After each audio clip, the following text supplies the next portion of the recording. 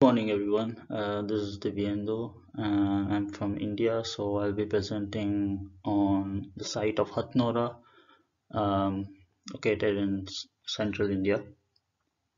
This is the beautiful site. It's located on the river.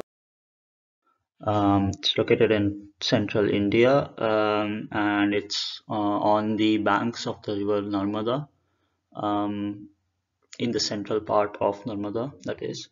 And there are actually a lot of sites close by together. It's a cluster of sites, and as you can see, Hatnora is this one, but there's also Nitan Kheri and Surajkund quite close by. Uh, Sort of in the literature as well, some of the fossil finds found in these nearby sites are also attributed to the site of Hatnora. So I'll be talking about more or less these three sites combined. So let's talk about the paleoecology. There's a paper published which examined the dental remains of domesticated cattle in the modern times, the Bos indicus, and it analyzed its carbon signatures, and that turned out to be C3 type.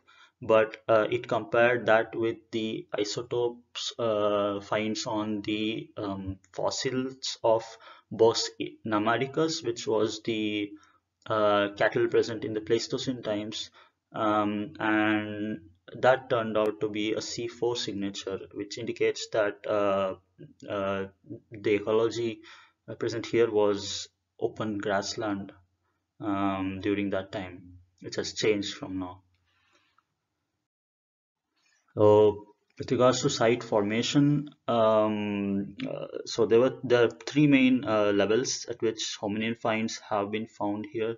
So at the level of U1, there's the famous and the first ever find in this area, that is the hominin skull cap, and it's called the U1 level.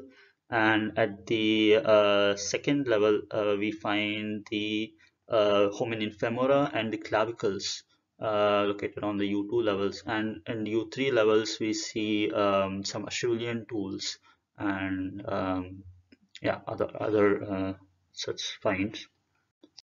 Talk about the findings. Number of hominin fossils have been found here.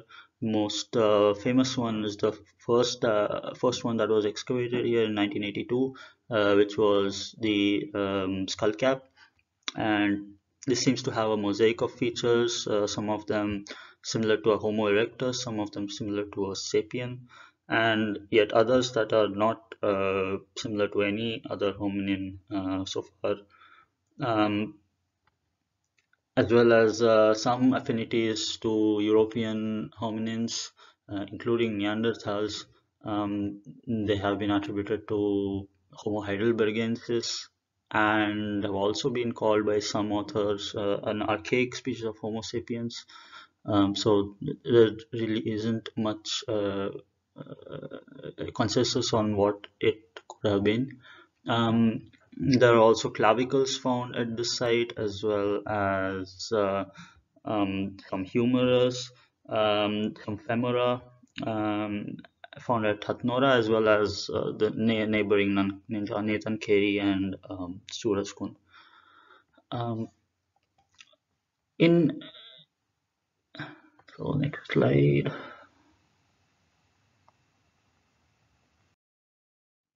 In addition, there are also, as I said, some artifact remains that this was just something we collected from sort of an emergency archaeological excavation.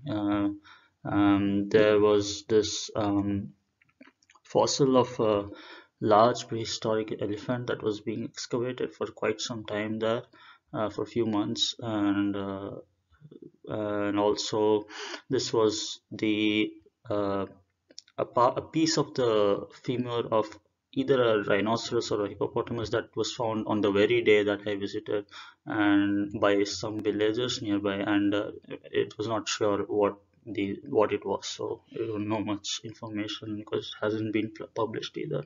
There are several other finds as well of other animals. Thank you.